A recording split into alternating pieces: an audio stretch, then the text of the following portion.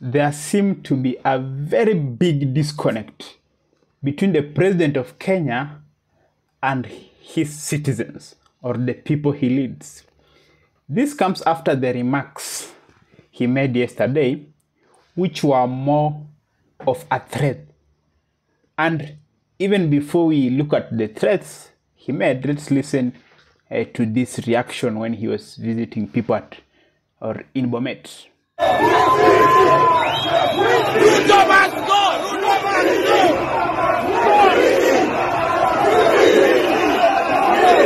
Ruto must go!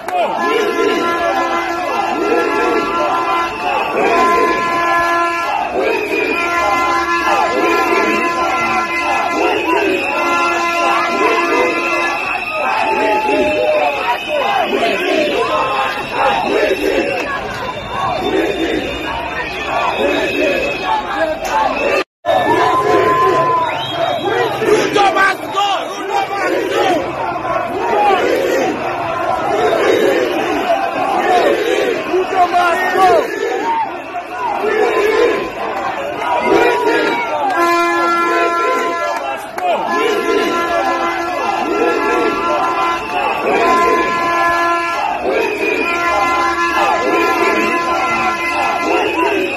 Now, those are the electorates, and in fact, Bomet is among the regions in the Republic of Kenya that gave Ruto, the president, a very large chunk of vote. And for those who may not be versed with Swahili, they are shouting mwizi mwizi. They are saying that a thief, a thief, a thief. And imagine that is their president. And their president goes on and then makes these sentiments. Going forward, we will protect the nation. Going forward, we will protect the nation. We will protect life. We will protect property.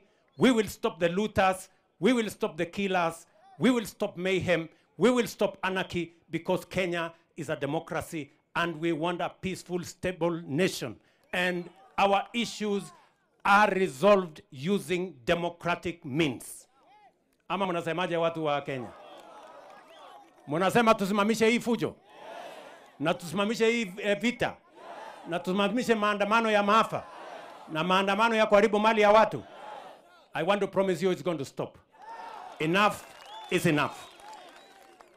Ama mnasemaje? Si imetosha hii maneno? Walisema tusipitishe finance bill. Mimi nimewacha finance bill. Nikawaita wakanasema hawataki kuja kuzungumza na mimi. Wakaniambia niende huko kwa X. Mimi nikaenda kwa X. Wakatoroka huko, hawakukuweko. Wakaniambia tuitishe mazungumzo. Nimeitisha mazungumzo, wamekataa. Nimewaambia wanaendelea kusema wao ni faceless, wao ni formless, sijui wako nini. Mimi nimewaambia sasa, my friends, you know, I have given a chance to everybody to say whatever they want. You know, it cannot continue like this. The country is much more important than any group of people. We must stand together as a nation, protect our nation, and make sure that Kenya is a democracy. Tunaelewana ama namna gani jameni? Tuko pamoja? Watu wa Bomet mnasema tuwe na amani. Mnasema we want peace. Eh? Mnasema you want peace. Turudie we want peace. Mnasemaje? Mnasemaje? Mnasemaje? Hebu nisikie tena. From the voice and the way the president is expressing himself, you can clearly see that he's very frustrated and is more of threatening the people than accepting the reality. And this has been interpreted in different ways. There are people who interpret this as a necessary thing to be done to ensure that he shows he has the power and he's the one who is in control. While the critics view this as a sign of weakness of a leader who has failed to lead his people, and therefore he is using manipulation, threats, and such kind of ways to try and calm them down.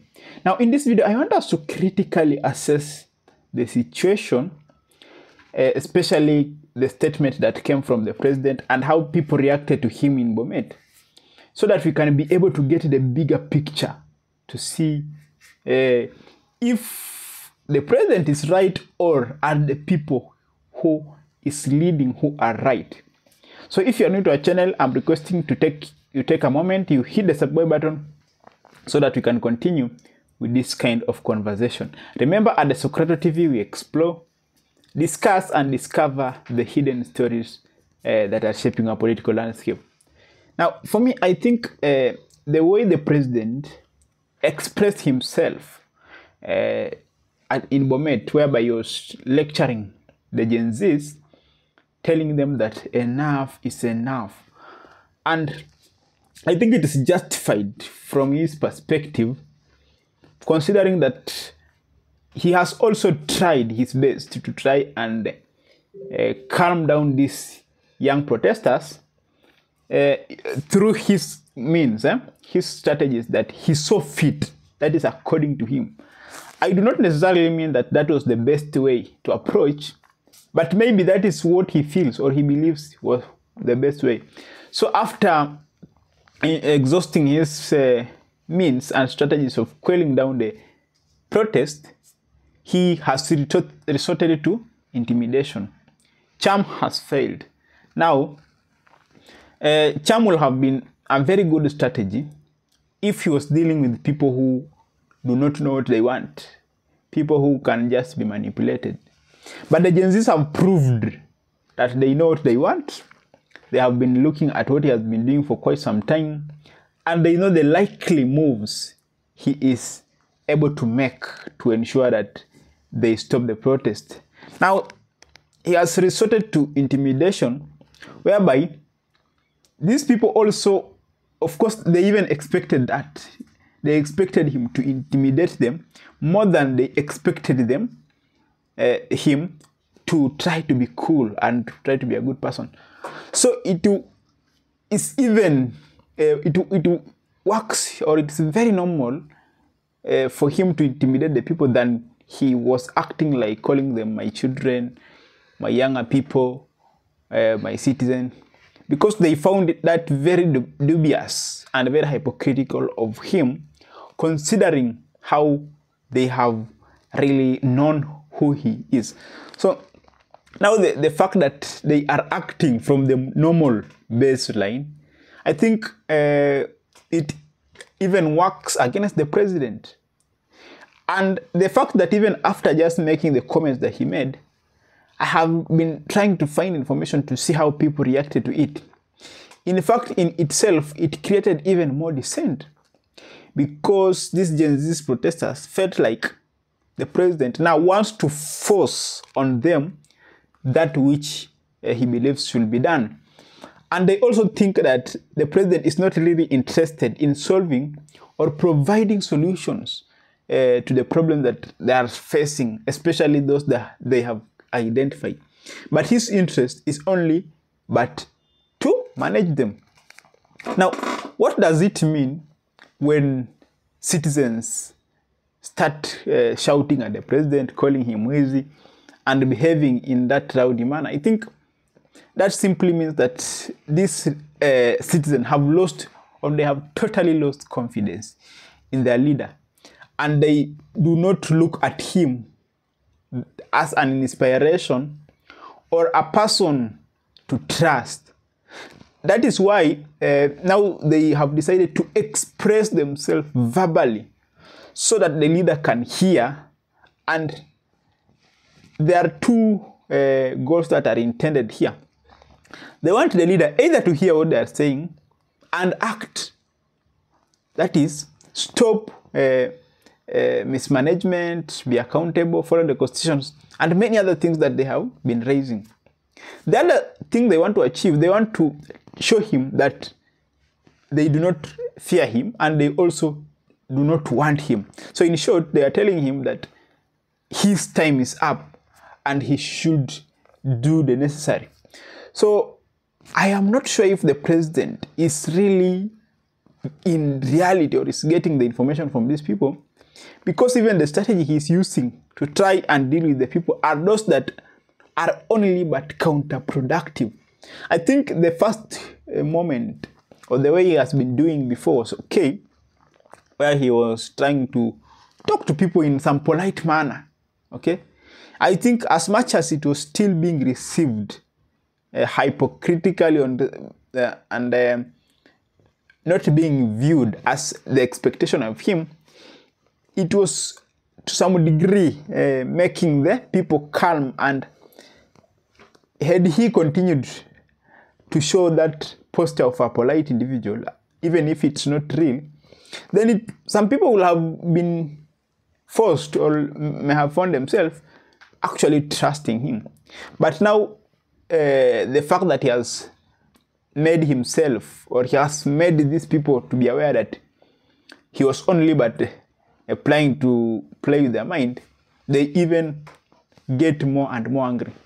So what should the president do here? I think the president needs to come back to the previous strategy he was using, whereby he was talking to people. You talk to people, not talking at people. So that even though you don't expect that just because you are talking to them politely, that now they'll just wake up at once and now accept you. You have to continually do it and show the intention that indeed you mean what you are saying. Because even while he was talking to the people politely and trying to convince them that everything is okay, he will deal with all the problems, but he went on further and did what? Reappointed the ministers he had fired. So, you know, it really makes it lose that value, or it loses the sense of the dissolution of parliament or dismissing of the member of parliament. So even that happiness that had come, or the relaxation or the relief that people had got after him firing some of the cabinet secretary people consider to be incompetent, vanishes, and people get back to their default setting. And now the problem or the disadvantage here is, if people now are getting back to their anger or getting angry again, it will be very difficult to convince them again that you have changed, because they will have seen the trend. Even if indeed you will mean well at that particular time of reverting and ensuring that you now speak to them well, it will be very difficult for you to really convince him. So I think the president has missed something or has made the position he will have used to stamp his authority as the president. And as I come to the end of this analysis, I would like to pose to you this question. Now that the president, one person, is fighting against over 50 million people, who do you think will win? Please feel free to share your opinion at the comment box so that we can continue this kind of conversation. Until we meet again, bye-bye.